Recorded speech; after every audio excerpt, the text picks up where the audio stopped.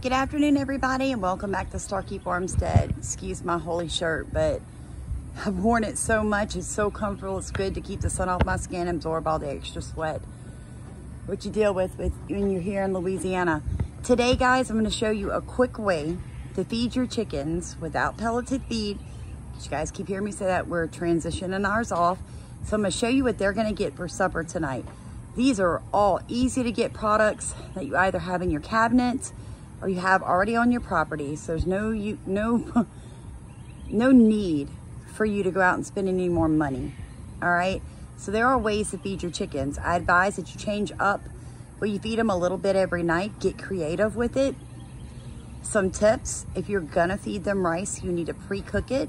Wheat rice, whole grain rice, the best, unbleached, by far the best. If you're gonna feed them grasses, you can do it like right after you cut it with the lawnmower, regardless of what anybody says. It'll be chopped up for you, and they will pick through that. They'll eat the bugs, the crickets, anything that's been in that grass as you cut it, they'll eat that out of there. So let's get to this, making their dinner. All right, what you're seeing in here is, just now when I went out to the garden, I noticed I had a mushy squash, right? So that's in there. Got clover out of the garden. I kind of picked a good bit of the flowers apart. Then what we've got, I've crushed them up, just pretzels. Pretzels, everybody got those boxes of food. My parents and people would give me what was left over that they didn't eat. I mean, had like 10,000 packets of pretzels. Great, great. Quaker oats, old fashioned. You don't necessarily have to go to the store and buy any oats, and they only need about 3/4 of a cup of that every couple of days. It's just a really good nutritional snack for them. Let me show you what is gonna be the majority of what they're gonna eat tonight. All right, guys, we're back here to our quail cage that's set up in the back part of my property. I deep mulched underneath it for the odor. I told you guys that. I've showed you all this several times. Look at that. Black soldier fly larvae. This is really all they need. That's all they need. They love this stuff. I'm just gonna get some big handfuls out of here.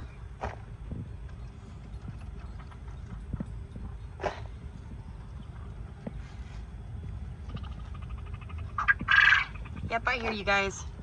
Your dinner's coming too. You can feed your quail basically the same thing I'm showing you right here.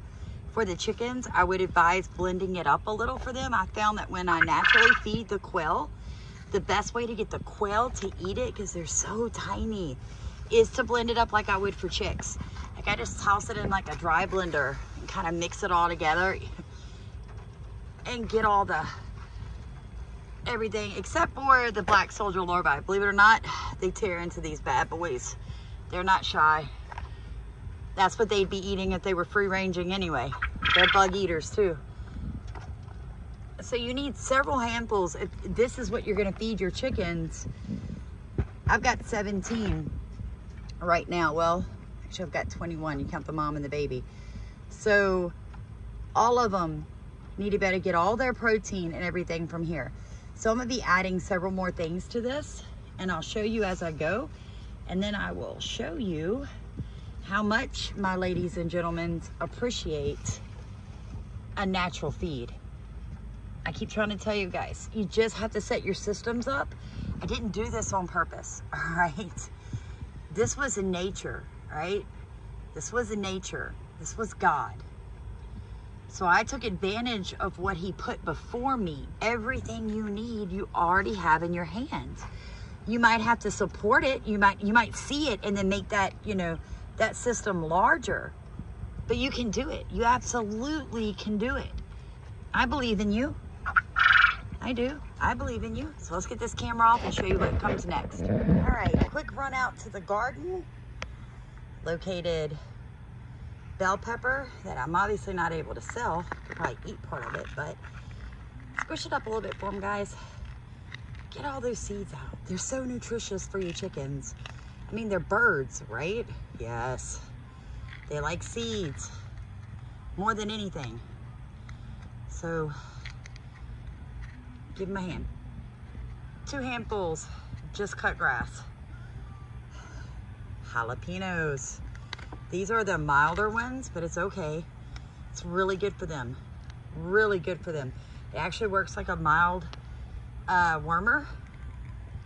I just always kind of break everything up when I'm throwing it in there as a feed.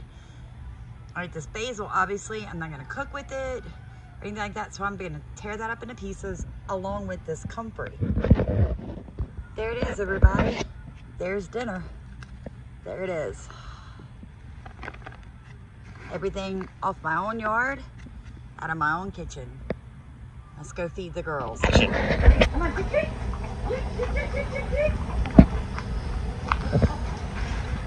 Come on. Come on. Chick. All right, guys. Spread it out. Spread it out. They're going to love you for it.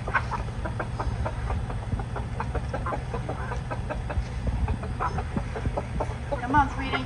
Come on, chick. This one's not so bright. All right. Let me step out here real quick. Come on, honey. Come on. There we go. All right. So what we have here, everybody. Yeah, you can come in closer. Are very happy chickens, okay? Everything I showed you came out of the yard, came out of the pantry, came out of the garden. Didn't cost me anything. This is about as balanced as I can get their food for them. A little bit of oat, some rotting vegetables. People ask questions like, can they have banana peels, bell peppers, jalapenos, tomatoes? Yes. Apples? Yes. Even the seeds. There's nothing in those products that are going to hurt these animals. Whatever they don't eat, whatever I put in there that they choose not to eat, they'll just turn it back into this deep mulch system that we have going here. So that's the important thing. That's why we keep telling you guys, as a society, as small landholders, homesteaders, hobby farmers, whatever you want to call yourself, for us to be able to survive what's coming, we have got to be able to feed our animals with whatever we have on hand. So an upcoming video Stephen and I will be doing probably in about 2 weeks because of a big tour next week.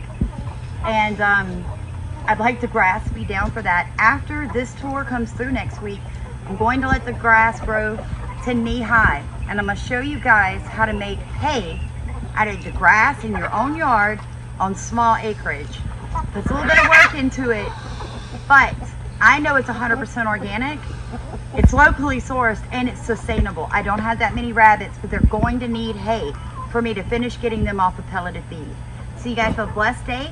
Thank you for watching Starkey Farmstead, and all we're asking is that you subscribe, like, and comment. Tell us how you are feeding your chickens naturally.